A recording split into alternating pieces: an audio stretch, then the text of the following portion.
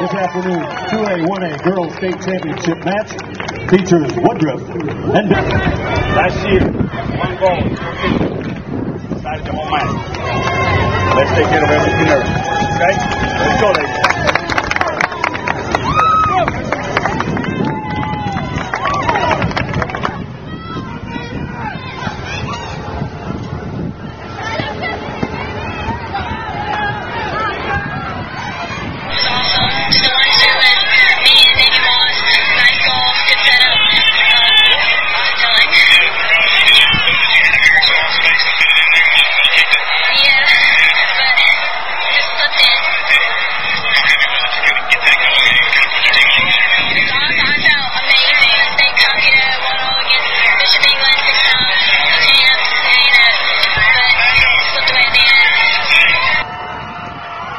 We had our goal set from the get-go, and one of the decisions that we made was to play one game at a time, win one game at a time.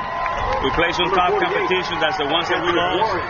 The girls done a tremendous job at coming back to the upper state. I believe on 2A with the first ones to go back to the upper state. We have Bishop England in the first half, and we let a couple goals right away, put us down.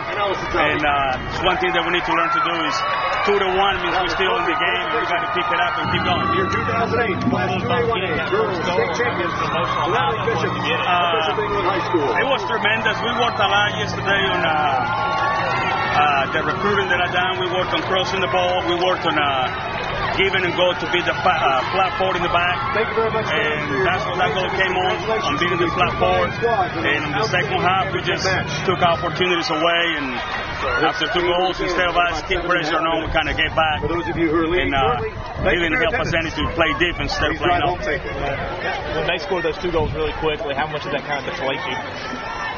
He took the girls out quick because instead of picking themselves up, they just took the blame on themselves, and they just went down from there. You've got a young team. Tell us a little bit about how... They still be very strong. I mean, next year is not going to be nothing but junior sophomores. There's 5 freshmen from the JV team that went undefeated again that are coming up. So we still be very strong for the next few years. Yeah. Talk about your 5 seniors losing. They done a great job. They midfield and defenders, but we got some great defenders and midfielders coming up. Okay. Congratulations.